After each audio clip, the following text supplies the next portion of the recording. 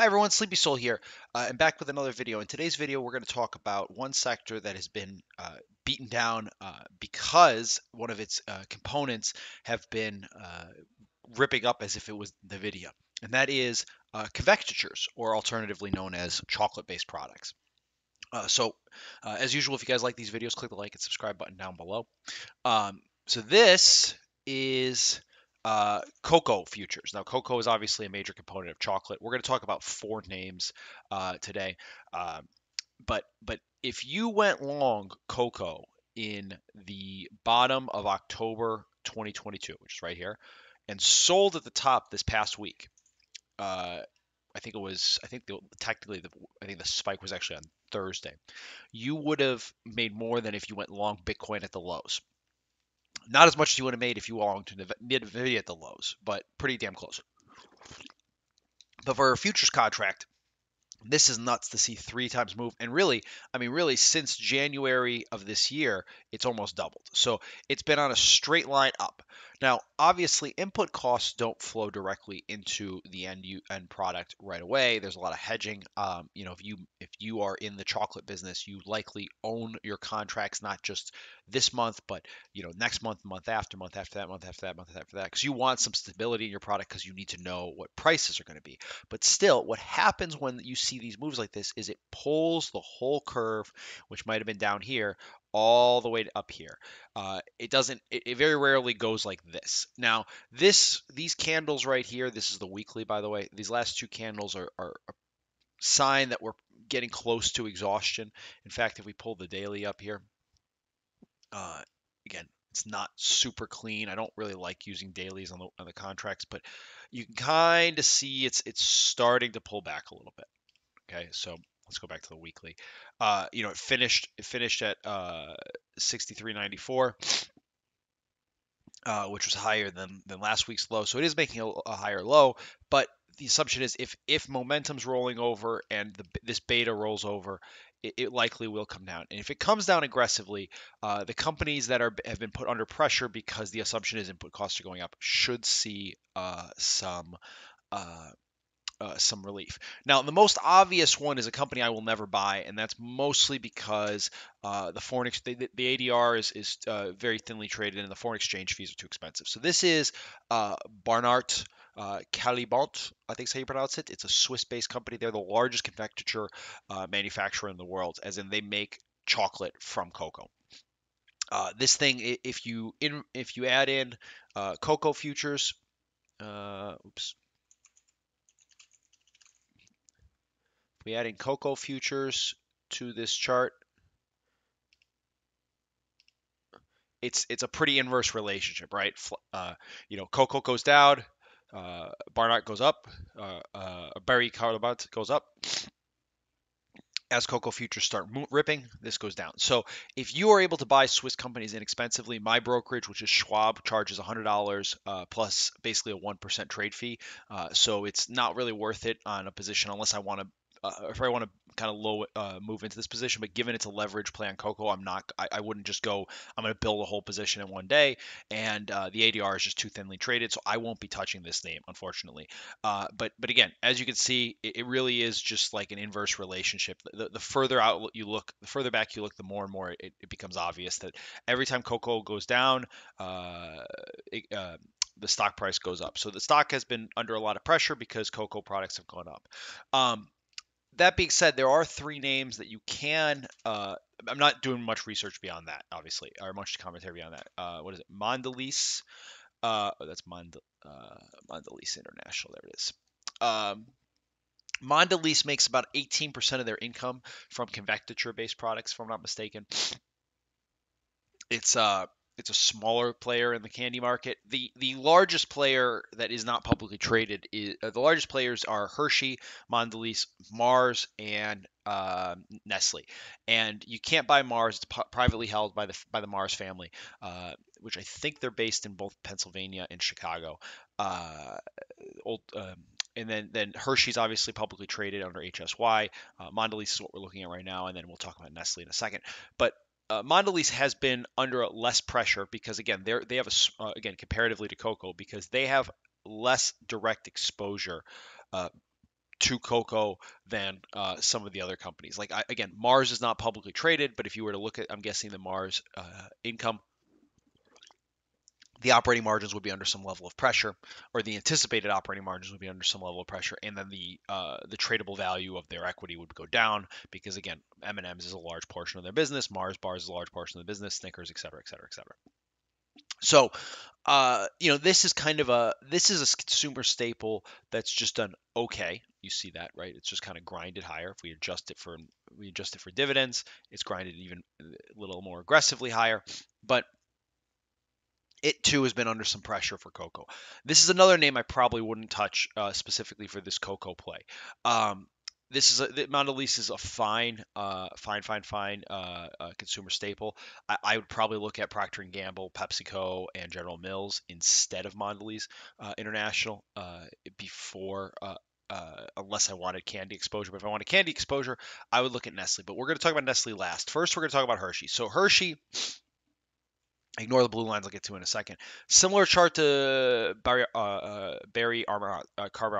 I'm going to get that name right eventually. Carbonara.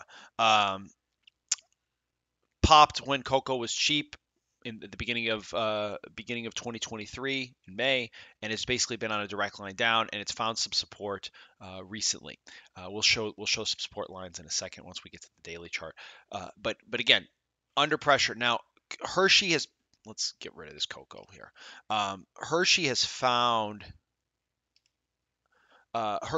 to find a base over the last 6 weeks, really, or really since the October low. It's been trading kind of flat. October low, it closed the week of October 9th at 197 or 190.75. It closed this week at 194.20. So, we're up de minimis percentage while the market's up 25%. That's not to be completely unexpected given that Hershey is a consumer staple. It's viewed as more defensively, and also I think this one's the Hershey one. Their full year guide outlook for 2024, which came out 3 weeks ago, net sales are only expected to grow at about 2 to 3%. Okay, so it's not like we're buying something that's massively growing here. Now, the advantage is they have this derivative. Where is it? Bear with me one second. They have this derivative trading division, which last quarter made $53 or $53 million, or alternatively 26 cents a share. If their derivative division is just as quality as it was in Q1 as it was in Q4 when cocoa was ripping higher, it's highly likely that this 2 to 3% net sales growth will probably increase EPS. You'll probably see EPS increase. Where is the EPS number? By an extra 50 to 65 cents over the course of the year, just from the derivative trading. So again, we're looking at maybe they're estimating flat EPS growth of just under $9.60 a share. But if their derivative trading is as solid as it has been in the past, and Hershey's derivative trading has been very solid, you're probably looking at a company that's going to do $10.25 to $10.50 in $10.15 to $10.35 in earnings. That puts you at approximately, again, it's not really that hard. 194 divided by just over $10, we're at 19 times earnings. This year's earnings. Now, next year in 2025, earnings are expected to grow a little bit faster. And the anticipation reason why is because, again, cocoa prices and input costs are coming down. And more importantly, inventory levels are finally clearing the channels. So that'll cause more buying on the wholesale level and more higher EPS growth for Hershey's, the company. So Hershey's is kind of interesting from the cocoa perspective. Now, from the stock perspective, or as cocoa exposure, again, because of their derivatives trading division. Now, from the technical point of view, if you guys look here on the bottom, with the exception of, really the middle of January, this one time when it peaked all the way to $210, then immediately sold off. With the exception of that, this week's volume was the highest has been since the bottom of COVID. So the stock is clearly trying to put in a bottom. Okay, it's got I think a 4% dividend yield or 3.5% dividend yield if I'm not mistaken. Sorry, 2.8%. I was way off on that. I apologize. But this big dotted dashed line is the 2021 high. It hit there 4 times before finally breaking through. So there is a little, you can call it a little support there. And again, if it puts in a bottom here, that support goes from light support to heavy support. Where there is a little more support, excuse me, that's not supposed to be there. Where there is a little more heavy support is all the way down here at the the 150 point level. That they traded it up and down in there. Now it did double top in 2019 at the 160 level. So one thing you can look at is if you want to get long Hershey's and you're kind of like, I'd rather get long next year when earnings growth starts to stay. Is you can do you can sell puts at this 100 and let's call it 170 level that gets you for 2025, and then buy calls to the upside. So I pulled here the January 2025 options as of close of Friday on the 8th. Hershey out of the money puts, you can see here that the large volume is really at the 170, 175 number. You're getting about, let's call it $8, 750 and about 630. So if you sell the 170s, you're buying it at 163 and change. If you sell the 175s, you're buying it at 167 and change. And that gets you again to this dashed line where the double top was, at 162, 163. So you're buying, with the premium, you're buying it pretty damn close if you sell the 170s at the 2029 high. Okay, so that's an okay place to go long there if you think that's going to make support, and then you can sell if you wanted to upside call or buy, excuse me, not sell, upside calls, and at the $6 range you can get somewhere between the 220s and 230s. That's the range you can get in there, and that gets you back into let's call it like this range of chop, which is pretty clear where the top end support was before with this being the blow off, right? So that's kind of an interesting setup. Again, that's the January 2025 numbers. So you're basically saying, hey, I'll buy this on the uptrend here. So this line on the uptrend here is we're on the weekly here, right? So this has been the uptrend since the 2010 lows. You can really see, like, right, we briefly broke below it in 2016, immediately got bought. Spent about a year below it in 2018 with the broader market in early 2019, and then the COVID bottom kind of kept putting it support, but it's pretty much been that's the uptrend to buy on. So if you go out to January of 2025, right? So where is January of 25? So January of 25 is here, okay? And then we go down, down, down, down, down, down. So January of 25, the uptrend's about 165. Again, my line's not exactly to the penny perfect. So don't be like, oh, you said it's 164.76. Like, no, it's just call it roughly 170, 165. So again, going back to the options number, you sell the you sell the 175s for just under $8. You're getting them for 168. Well, 168 is what, 4 points higher than the uptrend. That's not a terrible place to go long if you wanted to go long Hershey. And again, you can get the free trade to the upside if you wanted to do it there. So this gives you a lot of exposure to if you think cocoa is going to come down, because again, the assumption would be if cocoa comes down, the market will start pricing in more operation margins, which means EPS will go up. If EPS goes up, that means that at 16, 17, 18 times earnings, you could start seeing some growth there. The analysts are more constructive on Hershey 2 to 3 years out than I think the market is right now. The sell side analyst, that is. The numbers for 2026 are almost $11, and 2027 is $10.80. So it's anticipating some substantial growth in 26 and 27. Or 25 again, it's expected to be 24, excuse me, is expected to be just above where the market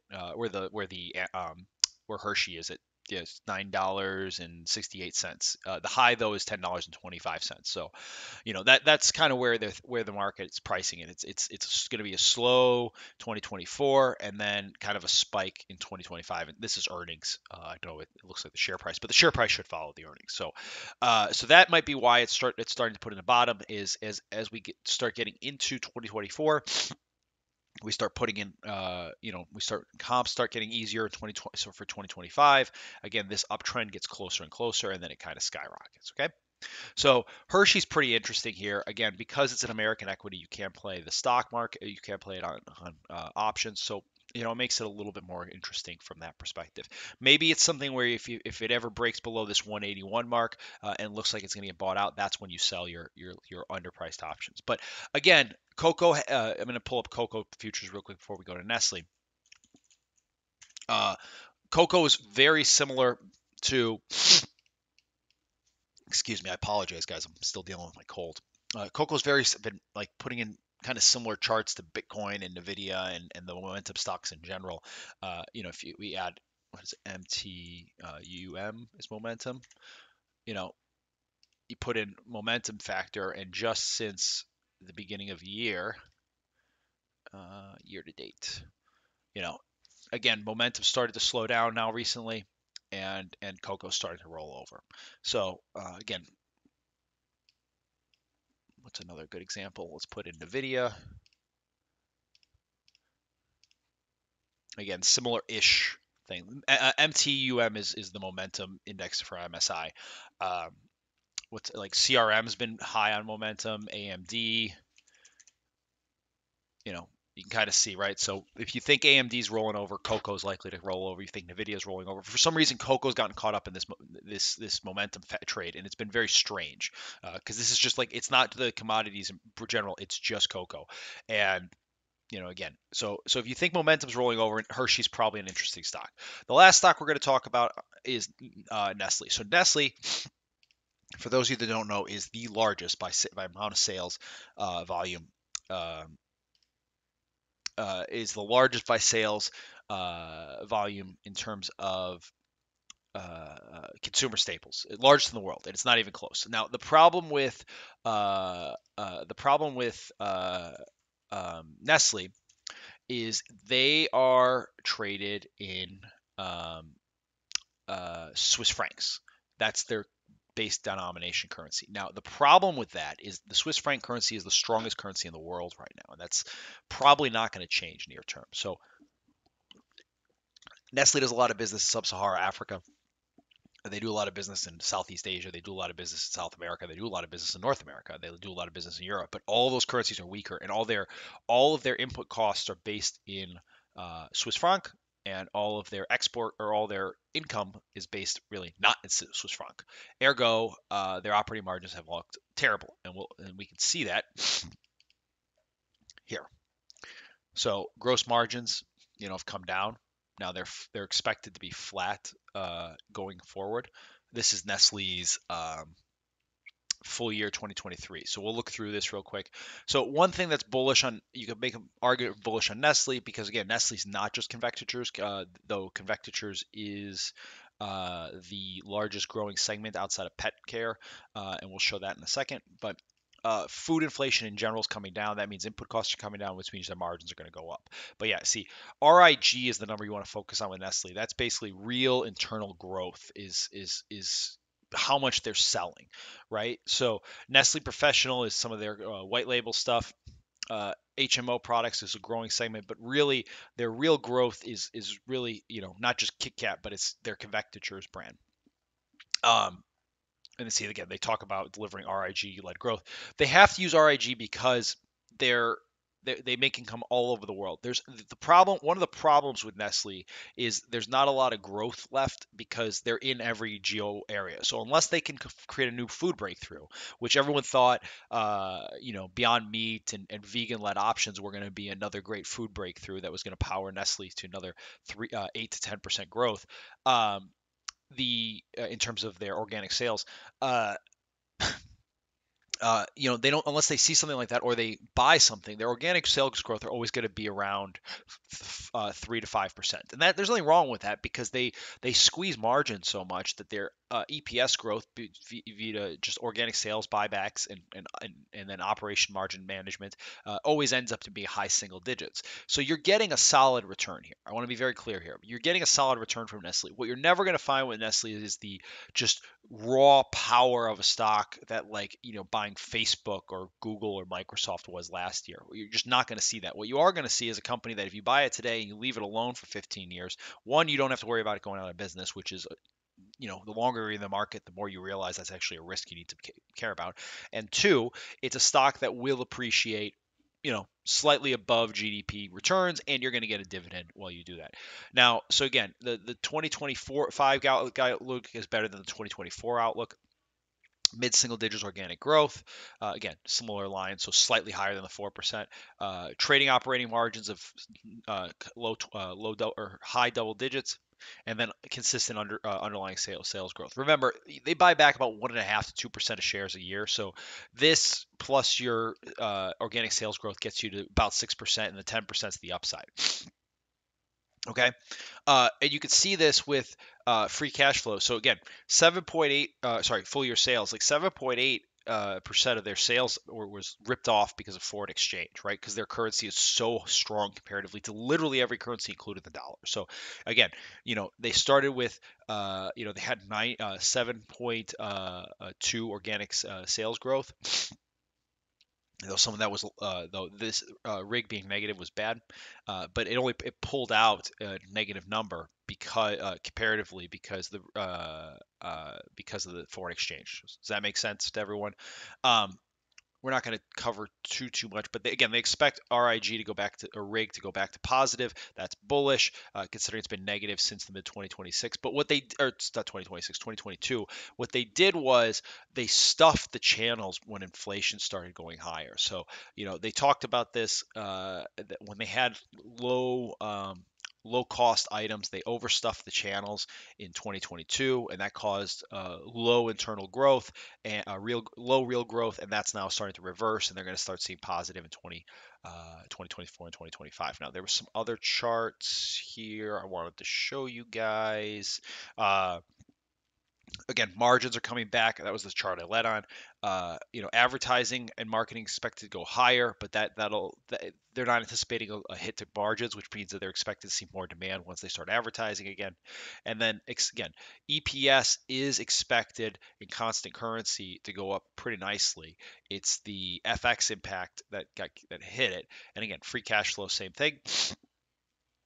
I don't know, at a share price to free cash flow, it hasn't been any higher in a while. It hasn't been this high in a while. I think it's 2019 is the last time free cash flow yield has been this high on Nestle. And again, you're seeing that cash flow from generation's almost 20%, and their free cash flow target's 12% as a percentage of sales. So they're growing. And then again, this was the inventory levels. If we could get back to 10% inventory levels, Nestle will be a screaming buy. And then again, return on invested capital is turning higher. Everything, again, Nestle's basically been in a period of consolidation for their earnings power, because again, they had currency issues, they had inventory channel issues, they had inflation issues, and all that stuff is starting to come out. So, and then the net debt is basically stable, and there's nothing wrong there. Now, the only other interesting slide was on this PowerPoint. Then we saw that already. Did we already get it? Again, free cash flows is anticipated to go up to historic levels, and then the dividend has gone up, is tripled over the last 18 years, right? And then the proposed dividend is likely to be, I think it's $4. Let me see what the currency is right now. So it's 14 cents. So it's going to be $3.45 is going to be the U.S. Roughly U.S. proposed dividend for 2023. They do a one-time a year dividend because it's a European company. So Nestle has been in this massive uptrend. If you adjust for the dividend, because again they only pay once a year, so it's not as complicated as American where they take the dividend and split it by four. It's just they go ex dividend I think in April, so here's the dividend, no questions asked. So they've been on this pretty nice uptrend again. They broke very below at very similar times to Hershey in 2016 and very briefly in 2018, though they didn't stay as low, and then it broke out of this uptrend going into COVID in 2018. And that's when, if you go back to the free cash flow, 2018 had, you know, obscene growth and obscene growth in 2019 in free cash flow, and then that came down. So the assumption was that free cash flow was going to continue growing. Now, in 2018, we did in 2019 it did provide this nice high at about $105. At which point it also hit that high in June of 25 or 2020. It based there in November 20, and then it kind of found support there in June of 22, October of 22, and now it's finding support there right around now. So this 105-ish mark, again, don't use my lines to be specific. This 105-ish mark is been the kind of battleground really for the last 4 years, and it is going on 4 years. But again, you think about it. Nestle is the largest, as I mentioned, largest consumer staple in the world. 20% of their business is convectures. They've been hit on that a little bit, but they've had other inventory problems. But broadly, you can use Nestle is not so much exposed directly to just cocoa costs. They're exposed to all commodity costs. And if the assumption is you think commodities are getting weaker or food inflation is going down, which Nestle thinks that, you could make an argument that $105 here is relatively inexpensive at 19 times next year's or this year's earnings. And then probably about 18 times next year. Again, 10% growth or 5% organic growth, and then you get your stock dividend, not dividend, stock buyback. So we're in the midpoint of the channel of this uptrend. It gets kind of we're at the kind of more interesting support line where we had some battles. Volume is picked up, and you see that down here. Oops, you see that down here. Why is my thing so low? Scroll slow. You see that down here, and again, that's the largest volume since COVID, and then since the October lows. So you can kind of look at where the price was, right? So COVID was down here, but the October lows was also at 105. So you can make and then again, even when you want to look at these higher levels here and here, we're also at 105 and we're below 105. So you can look at that and say, hey, this is a nice shelf of support. If cocoa turns up or turns down in price, the assumption is the Kit Kat input prices will go lower, which means Kit Kat margins will go up, which will improve Nestle's margins. Ergo, the stock should go higher. Now, it has been in this downtrend that I think pretty much all consumer staples have been since January of 2022, except for like Procter & Gamble.